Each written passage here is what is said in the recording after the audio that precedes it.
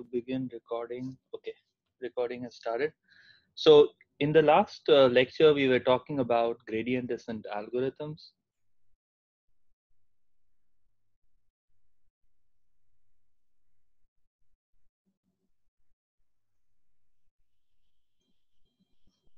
Okay, and the idea was that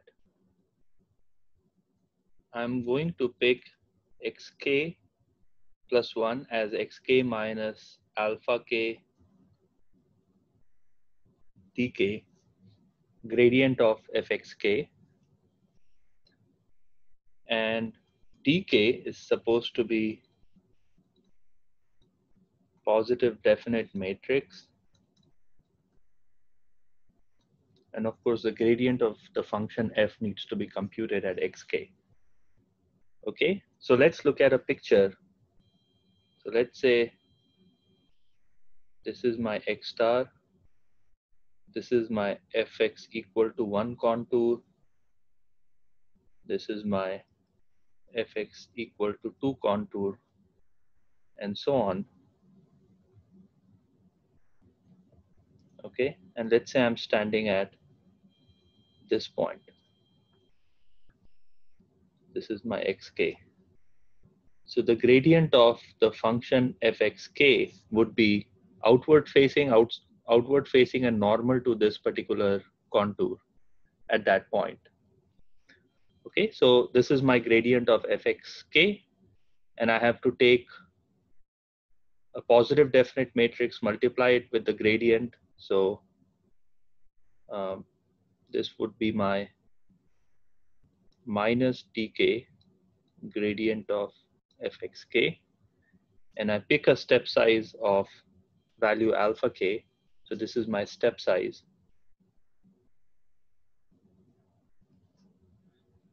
So let's say my alpha k is something.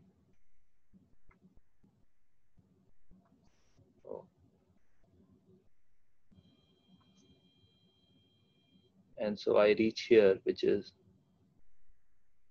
xk plus 1. So this xk plus 1 is xk minus alpha k dk gradient of fxk. And then at this point, I'm again going to do the computation all over again. So this would be my gradient of fxk plus 1. This would be my dk plus 1 minus dk plus 1 gradient of fxk plus 1. And then I'll pick an appropriate value of alpha k and I'll proceed in this direction.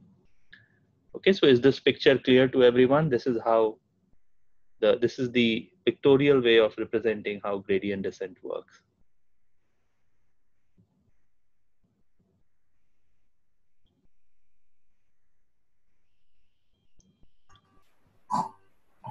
How should we choose the step size? Yeah, so I'll get to it in a bit. Okay, so we have to figure out how to pick alpha k, and we have to figure out how to pick dk. Okay, so I'm just going to go over that in a short while. All right, so if there are no further questions, let me proceed to choosing dk. So the first algorithm is steepest descent, where my dk is identity matrix.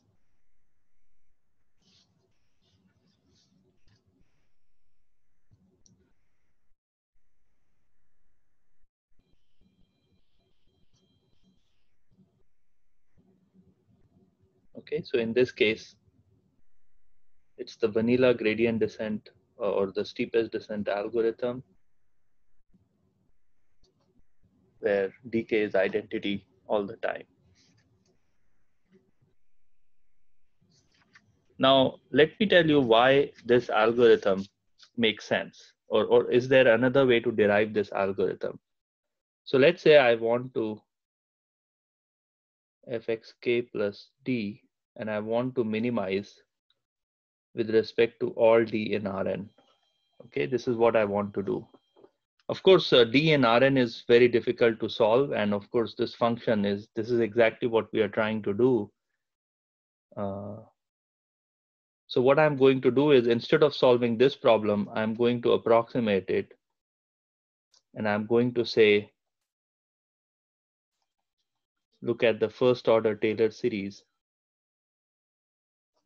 And I want to minimize with respect to D and Rn. Now this is an ill-posed problem because D is the entire space and this is a linear function in D. So I can potentially take minus infinity multiplied by gradient of the function. So I need to somehow bound the D. So instead I'm going to consider the following problem. Minimize D less than equal to gradient fxk and the first order approximation of the function f.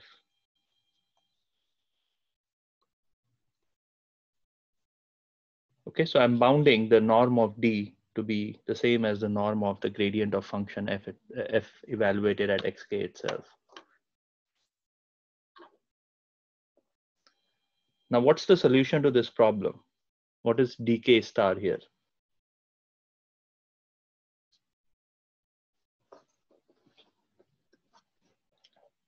What's the value of dk star for this problem?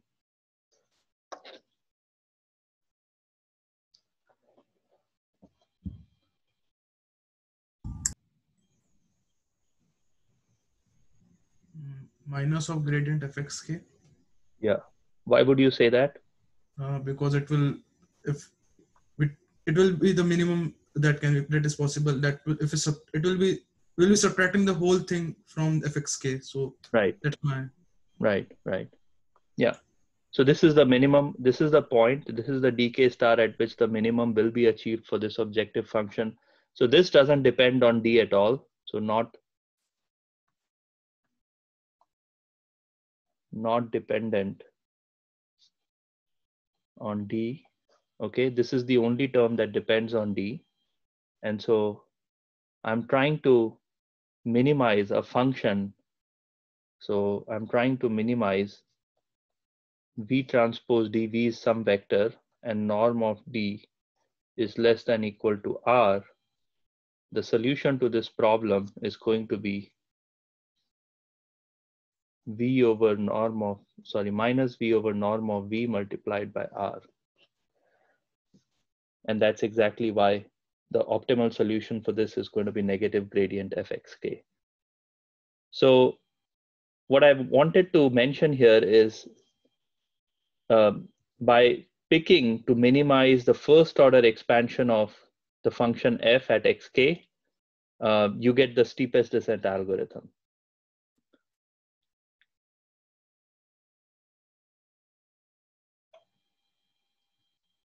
Okay, any questions on the steepest descent algorithm?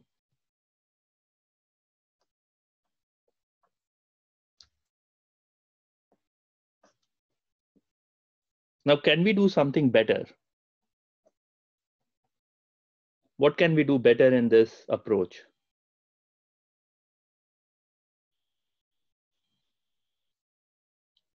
Any thoughts?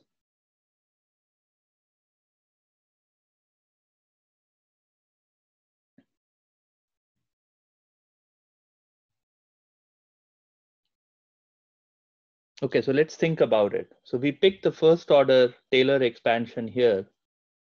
So in this case, we picked the first order Taylor expansion. Can we do something better here? Or something different? It need not be better, or we don't know whether it's better or not, but something different. Can we do something different here?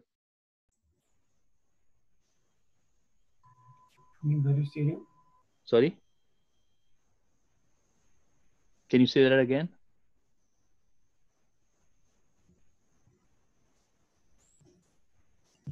We can expand the Taylor series more and take the second terms. Yes. Okay, so good idea. Let's do that.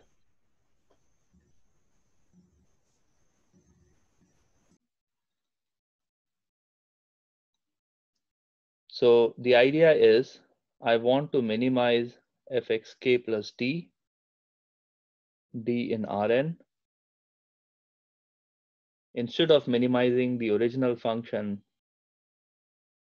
let's solve the following problem. So I'm taking the second order Taylor series.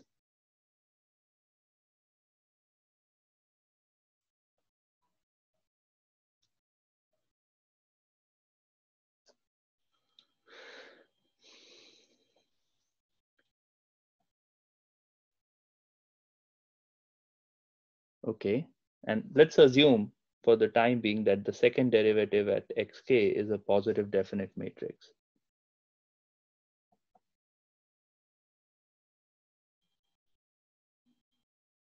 Okay, so I have now a problem where I have a quadratic function of d and a fine function of d and something that doesn't depend on d. So it doesn't depend on d.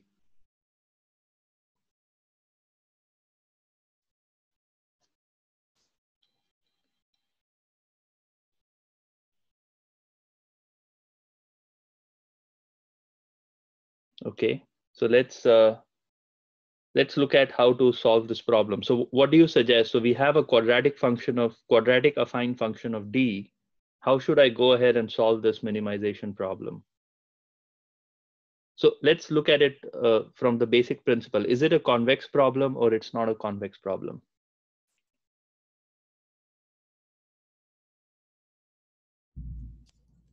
It's convex. Convex, why would you say so? Because like we have a quadratic form on dt. We have Right. assumed. Any other thoughts? Why would The it be a assumption convex that problem? Yeah, go ahead. the assumption that we have taken that the second derivative is always positive satisfies the convexity. Right. So if I look at the second derivative of this function, the second derivative is actually gradient of fxk. And since this is positive definite, the function itself, the function of d is convex because the minimizing variable is d here. It's as a function of d, this whole expression is convex. So I can just take the first derivative and set it equal to 0. And so the first derivative is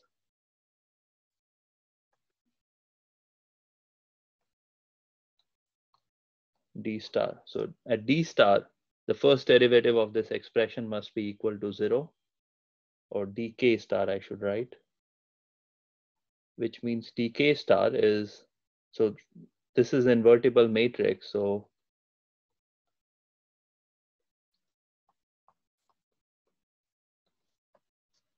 I have the gradient of f, but it gets pre-multiplied by the second derivative inverse. Okay. And so this is Newton's method.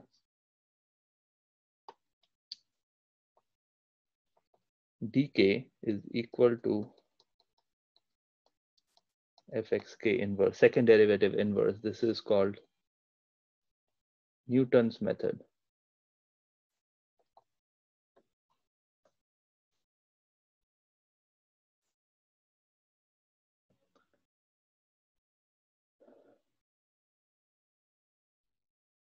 Okay, any questions so far?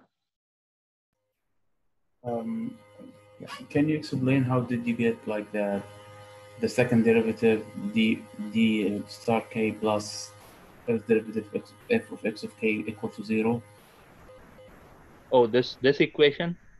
Yes, exactly. Yeah. Okay, so let's look at this as a function of d. So let me rewrite it here.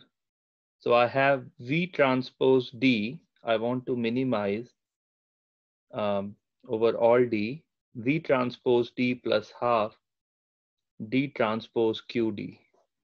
Okay, where q is a positive definite matrix. Okay, now this is a convex function. Do you agree with that? This is a convex function of d. And the reason it's convex function of d, let me call it g of d, is because, well, look at the first derivative of g. And this derivative is with respect to d, of course. So this is qd plus v. And the second derivative of g with respect to d is Q. Okay, and Q is positive definite, so therefore it must be a convex function of T. Does that make sense? Yeah, that makes Okay. sense. Now, what did we learn about the convex function? Well, D star is optimal if and only if gradient of GD is equal to 0, or G at D star is equal to 0, right? This is something we proved in the previous class, Yes. right? So QD star plus V equals to 0, which means D star equals to Q inverse V minus Q inverse V.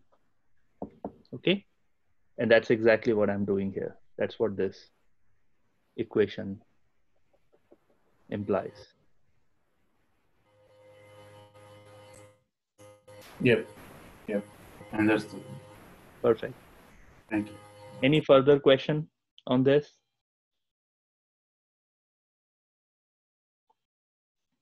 Okay. Can we do something better, even better than Newton's method?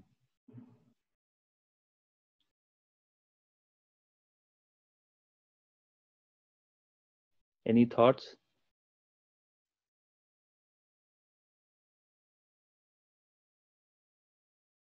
All right, so let's look at gradient descent method. Okay, now I want you to think about big problems, okay, not small problems. So not where xk is 1 or 2 dimensional or 5 dimensional object, but it could be 100 dimensional or 1000 dimensional or even a million dimensional object. Okay, so what's the complexity of steepest descent? So if you look at steepest descent, the only thing I need to do here, I mean, assuming alpha k can be picked appropriately, the only thing that I need to do is evaluate the gradient of function at xk. Okay, let's go to the Newton's method. In Newton's method, I have to run the following update. Xk plus 1 equals to xk minus alpha k.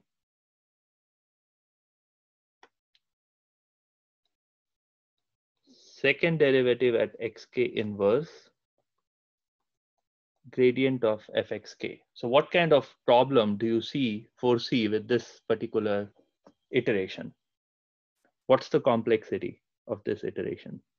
Assuming your xk is maybe a million dimensional or 100 dimensional or 10,000 dimensional. What's the problem?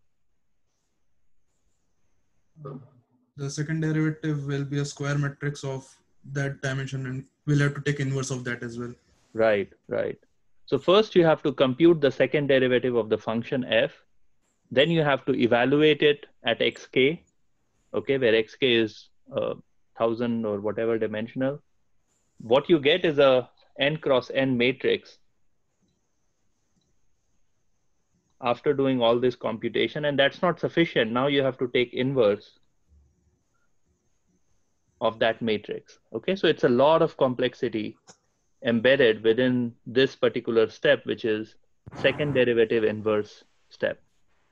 And we would like to simplify this particular inverse, but I still want to retain the positive definiteness of the matrix. So I still want to have dk, which is positive definite, but I don't want to have my dk to be second derivative inverse because it's very complicated to compute. So what can we do? Professor, Sorry, I have go a ahead. question here. Yeah. So do we have any solid idea that the second derivative is invertible at this point? So, you know, throughout, we are going to assume that the second derivative is positive definite. Yeah. Remember this assumption? Yeah. And of course, the inverse of a positive definite matrix is also a positive definite matrix. Okay. Because you have the inverse of eigenvalues. So if eigenvalues are positive, then inverse of eigenvalues is also positive. Yes. So yeah, so it's going to be positive definite. Okay. Now, of course, your question is valid when you are in a where your function f is so complicated that you don't know a priori whether it's going to be convex or non-convex, well, whether it's going to be positive definite or not. And that's another situation where using Newton's method may have some problems, where you don't know whether the function is locally convex or not, or whether the function has second derivative which is positive definite or not. So you don't want to be using Newton's method in those situations. Okay. In particular, when you're training neural networks, I'm not sure whether you are interested in machine learning or not, but in case you are, if you're training neural networks, you don't use second derivative inverse, because first, it's very difficult to compute. And second, you don't quite know whether it's positive definite or not. So you just avoid Newton's method altogether. Okay. Yep, makes sense. Any other question on Newton's method? Why Newton's method is better than the previous one? Right. So one way to easily see why Newton's method is better than the previous one is because you're using a better approximation of the function f. So remember this approximation step. For the Newton's method, this approximation is taking second order Taylor series. So it's much better approximates the function f rather than the first order expansion you took for the steepest descent.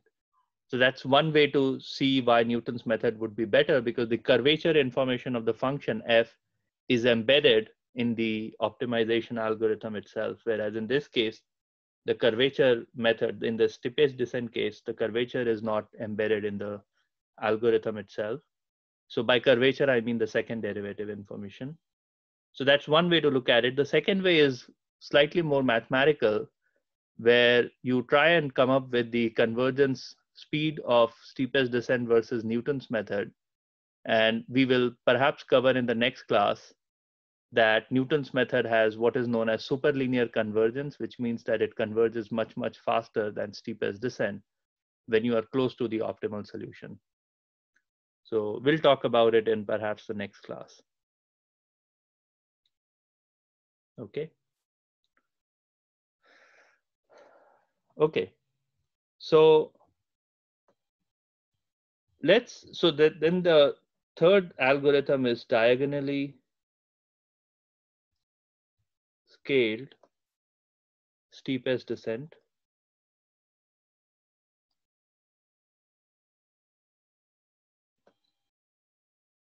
And in this algorithm, what do you do? Well, you pick your dk to be diagonal of dk1, dkn,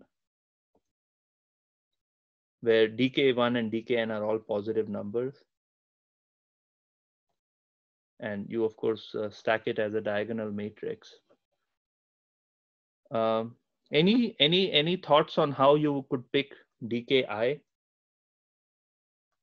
What would you pick dki? So you want to imitate the Newton's method, but of course you don't want to go through the complexity of Newton's method. So what should your choice of dki be?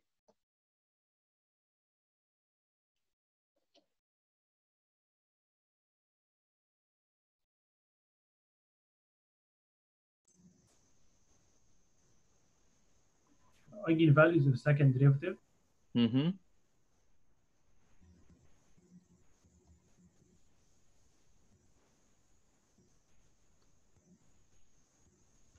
Well, I shouldn't use xi. Let me use yi. Okay, so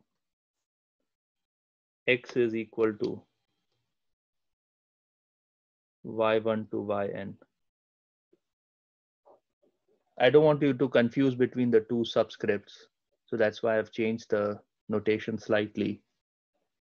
So this is evaluated at xk, and this is the second derivative with respect to the ith coordinate of the function, and then you take the inverse. And that becomes a diagonally scaled steepest descent. So it kind of retains some properties of the Newton's method, but you don't have to compute the entire matrix, second derivative matrix.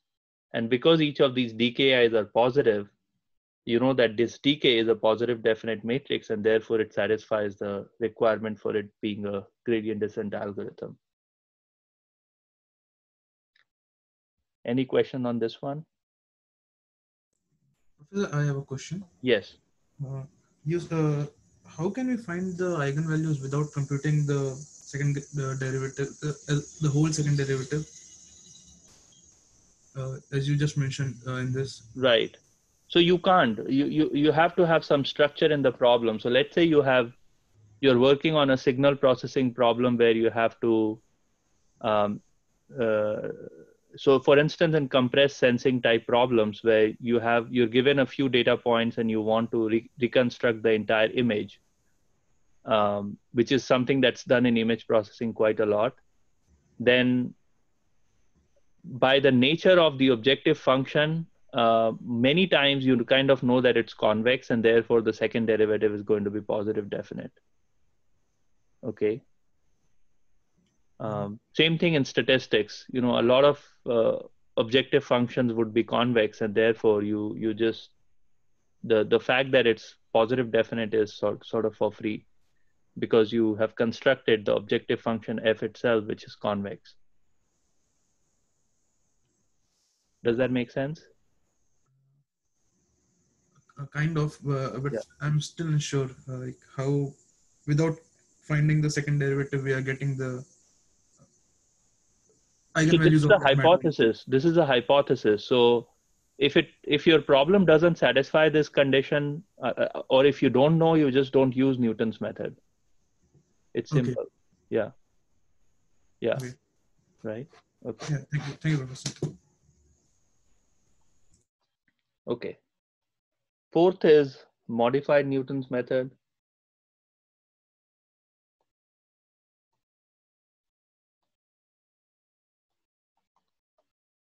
Where your dk is gradient second derivative of x0, second derivative of the function f at x0 inverse.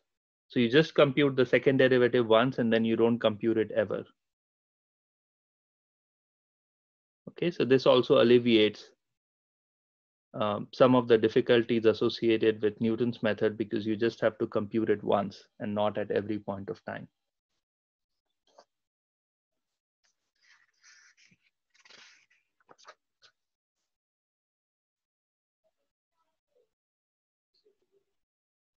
Okay.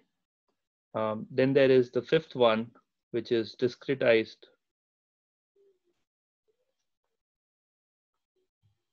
Newton's method, where your dk is an approximation to a second derivative inverse. And now this approximation could come from multiple ways. And so we will talk about what is known as quasi-Newton's method.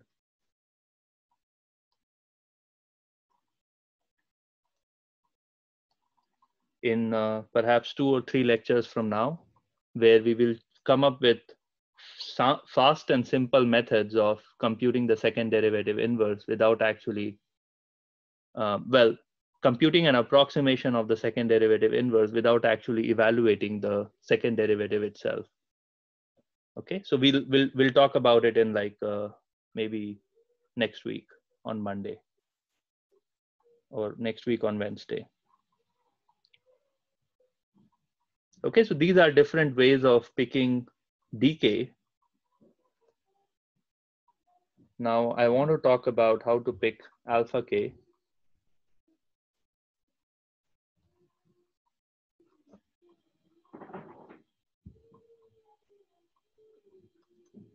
So the first method for picking alpha k is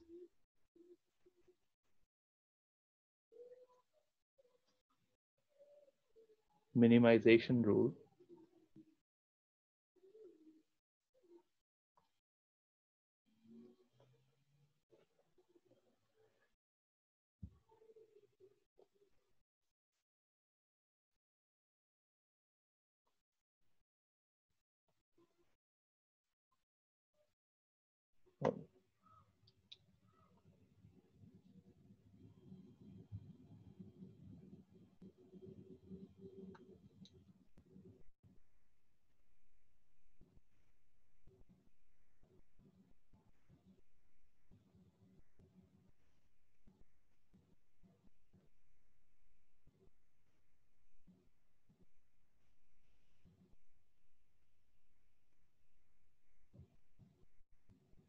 Okay, so in minimization rule, what you do is you minimize the function values along the decay direction starting at xk.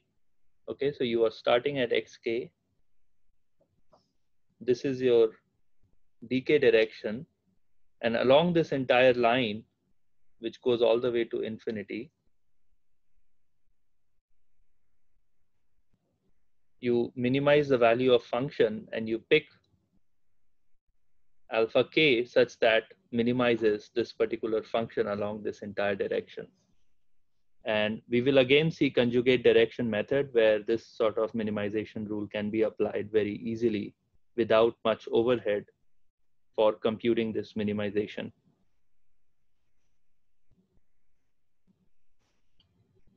Okay, that's one way to pick alpha k. The second way to pick alpha k is limited minimization rule.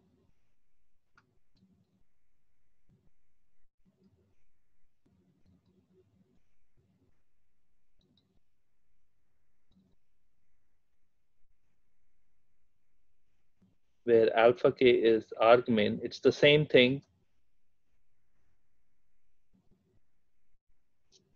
but alpha now is in between 0 and s. S is some upper bound on the value of alpha.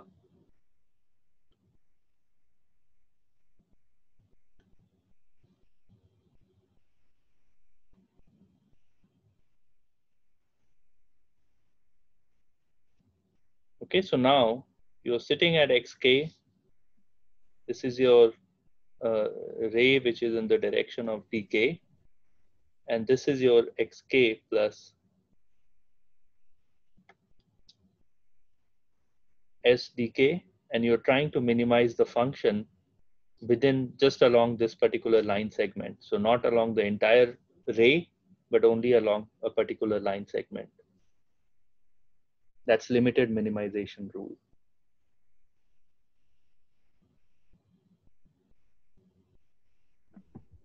Professor, I had a question. Yes.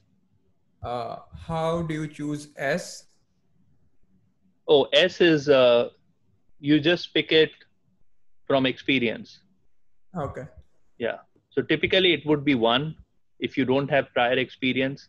But if you have prior experience, you can pick it, based on your experience and some sort of domain knowledge. Okay. Okay. Thank you. The third one is constant step size.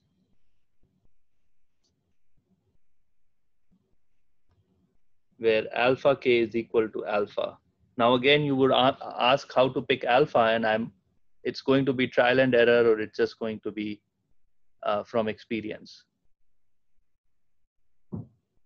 Okay, so to give you an example, we were running some reinforcement learning experiments where we picked alpha to be 10 raised to minus 4, and it seems to give us good result.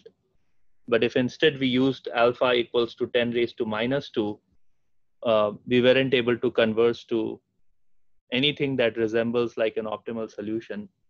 So we had to reduce the step size to 10 raised to minus 4 after 1 week of simulation. So it's always trial and error. Okay, but a smaller value of alpha will always work, but certainly it will be very slow to get to the optimal solution.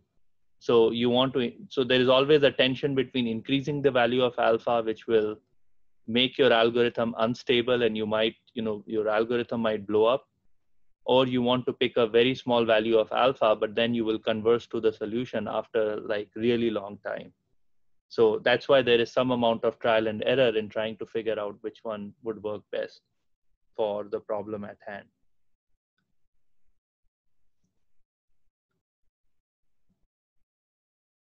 Then the fourth method is Armijo's rule.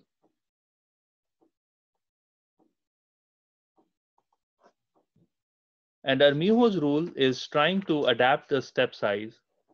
So it tries to adapt the step size according to some criteria.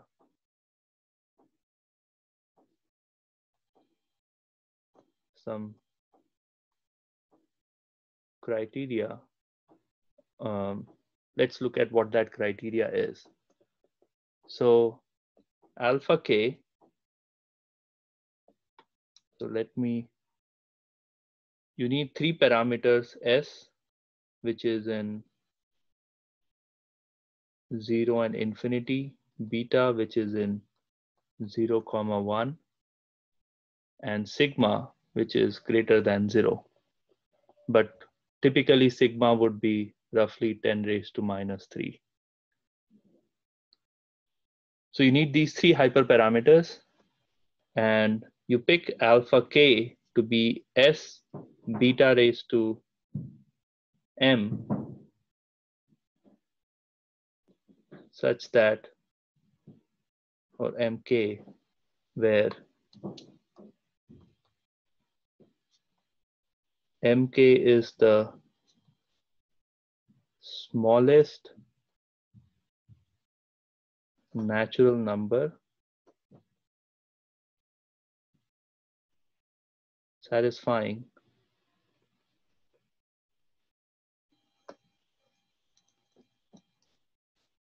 fxk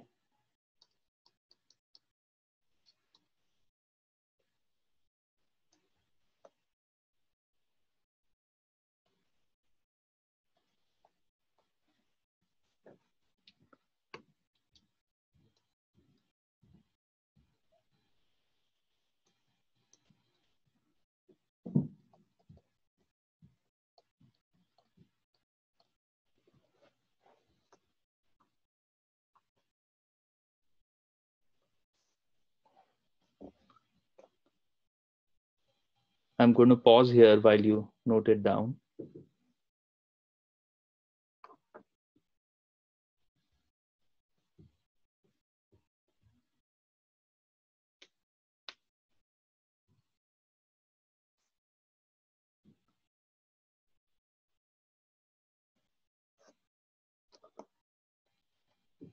Okay.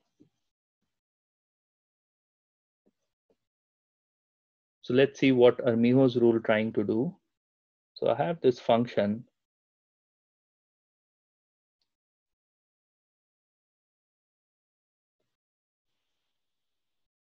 This is my fx. This is my x.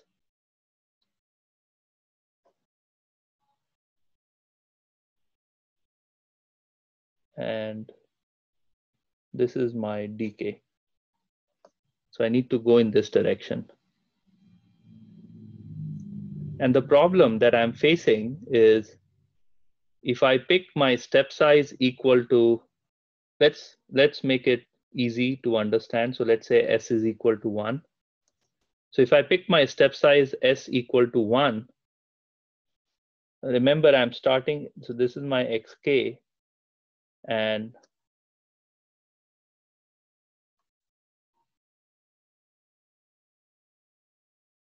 so this is my xk plus dk. Okay, where my s is equal to 1 and m is equal to 0. So this is my xk plus dk. So how much have I reduced the value of function by moving from xk to xk plus dk? Well, that's this amount. This is the amount. This is my fxk minus fxk plus dk.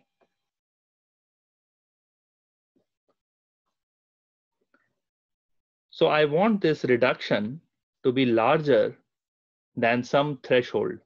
What does that threshold depend on? Well, it depends on the inner product between the gradient and the direction d, and it depends on the step size s beta raised to m. So remember, this s beta raised to m appears in two places here. And I want this reduction to be greater than certain threshold. If the threshold condition is not met, I'm going to reduce the value of my step size. So I'm going to pick xk plus s beta, well, s is equal to 1, but s beta dk. So that's this point. And I'm going to look at the reduction in function. I'm going to see whether it meets the threshold condition or not. And if it meets the threshold condition, I say that, well, my m is equal to 1 and my alpha k is equal to s beta raised to mk. Okay, and I exit the inner loop and I go to the outer loop and I update the value of alpha k. I have the dk already, and I take the gradient step, and after that I come back to this Armijos rule after computing dk plus 1. Okay, so it adaptively changes the value of step size depending on this criteria of how much reduction you're getting in the value of the function by taking a step in that direction. Okay, any question?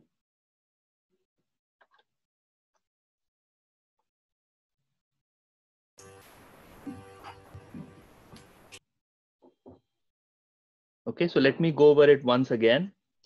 So I have my xk, I have picked the dk, the descent direction where I need to go. I'm going to evaluate the function at fxk. So I know fxk plus sdk, okay? And I'm going to look at the reduction in the function value. If this reduction is not substantial, I'm going to reduce the step size and I'm going to recompute the reduction in function value with the updated step size. And then if it meets the criteria, great. If it doesn't meet the criteria, I'm going to reduce the step size further and I'm going to redo the computation. So this is the Armijos rule. What's the drawback with Armijos rule in comparison to some of the other rules that we have seen above?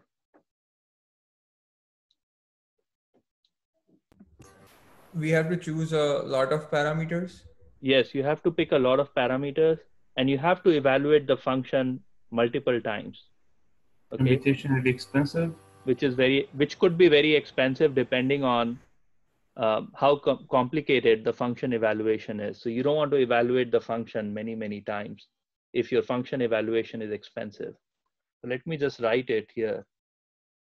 If function evaluation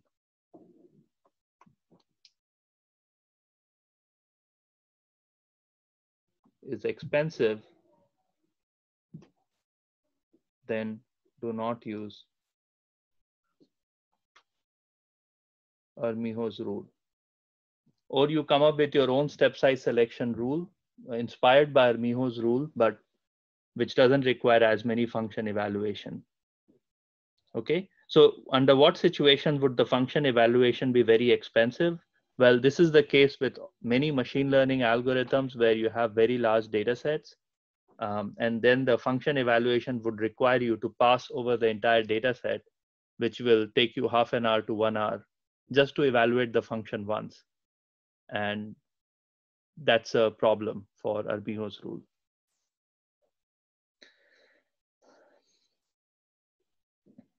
Okay, then there is the fifth way, which is diminishing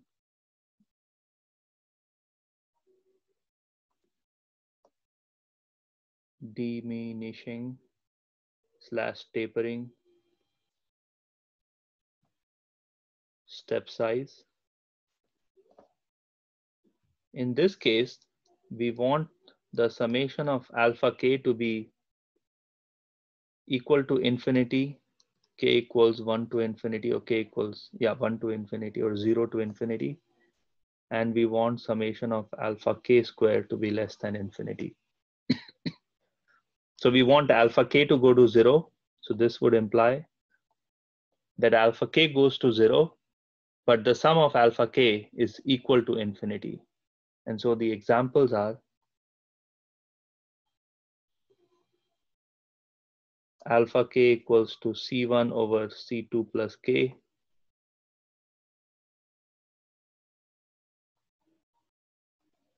one over k log k,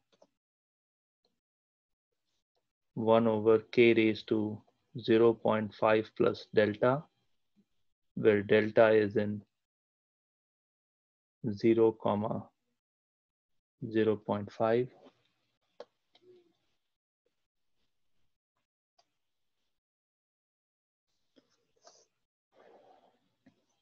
and so on.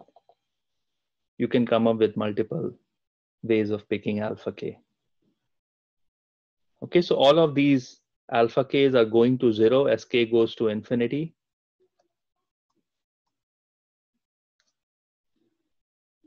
They are not summable. So this is the not summable condition. And this is the square summable condition. So they are not summable, but they are square summable. And they go to 0 as k goes to infinity.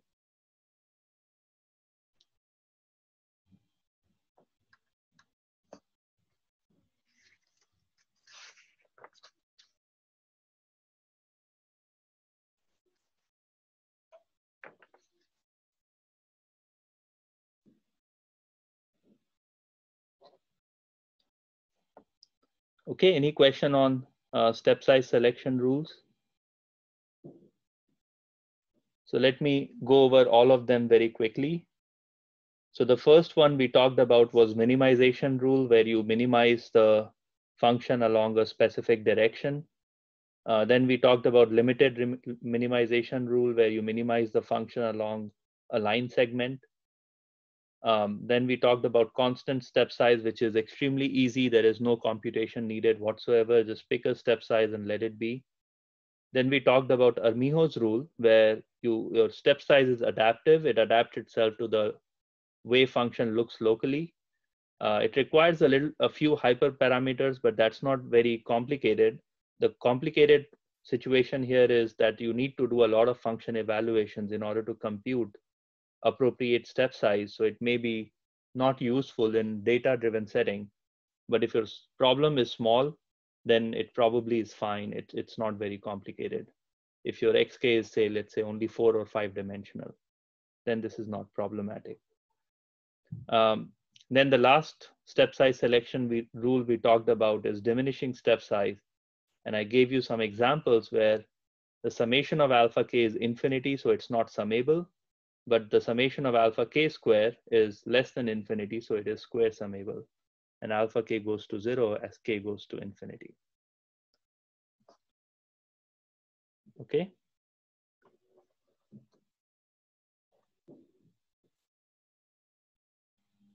So in the next class, I want to talk about convergence of gradient descent algorithms. So today we are out of time, so I can't talk about convergence.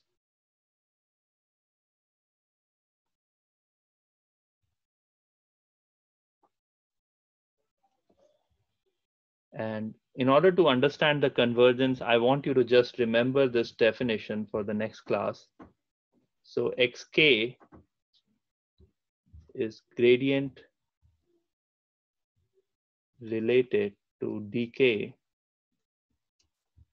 if and only if. This is a definition, so that's why there is an if and only if here. It's how we define it. If xk converges to x bar such that gradient of fx bar is not equal to 0,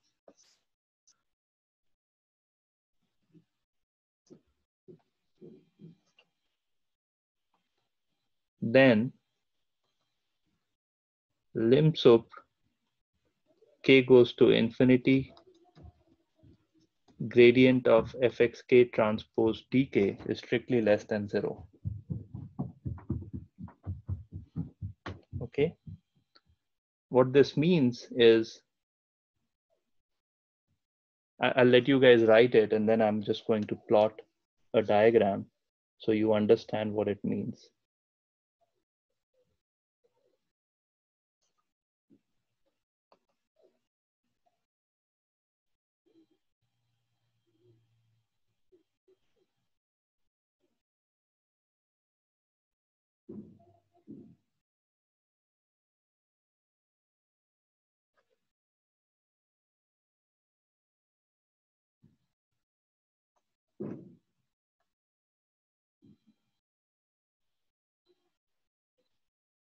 So this axis is gradient of fxk transpose dk. And I'm looking at the inner product between gradient of fxk transpose dk as a function of k And I want, so this function is allowed to, this inner product is allowed to oscillate, but I want to have a upper bound on this inner product, so that the entire function is below this upper bound, and this upper bound has to be negative. So let's say negative 0.1 or something. So some negative value, it doesn't have to be 0.1, but some negative value. So this is the meaning of the limb soup as k goes to infinity of gradient of fxk transpose dk to be negative, to be less than 0, okay? So this whole sequence eventually is below a negative number. Okay, that's what it means for xk to be gradient related to dk. And so in the next class, we will, I'm not going to go over the proof, but I'm going to talk about convergence of different types of gradient descent algorithms, which will use this definition. So with that, I end this class. If there are any questions, you can ask me now, or we could talk during the office hours on Friday.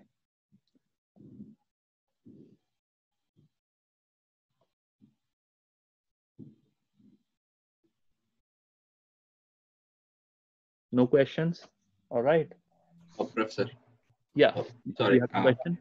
So yeah. So you showed like a bunch of methods for choosing D and bunch of methods for choosing alpha K. That's right. So when this is put into application, so this is going to be a combination of choosing alpha K and DK. Right. Is there any specific ways or recommendations for no. for this method? Okay, there is nothing like that. Okay. No, it's all domain knowledge. It's all experience.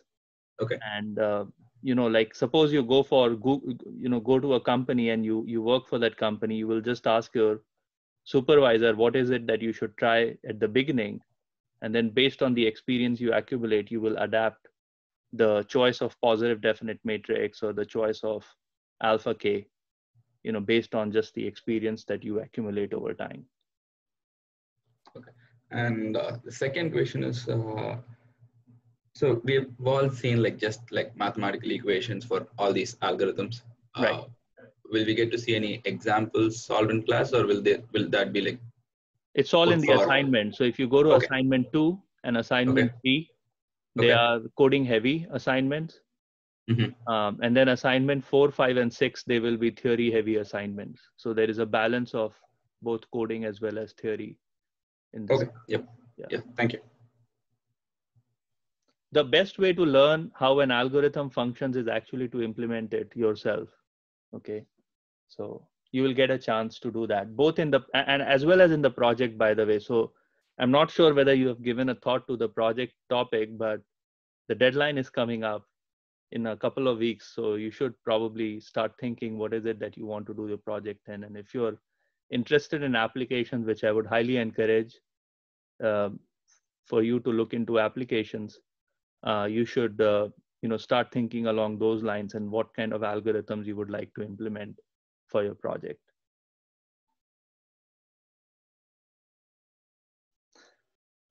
All right, so see you guys on Friday.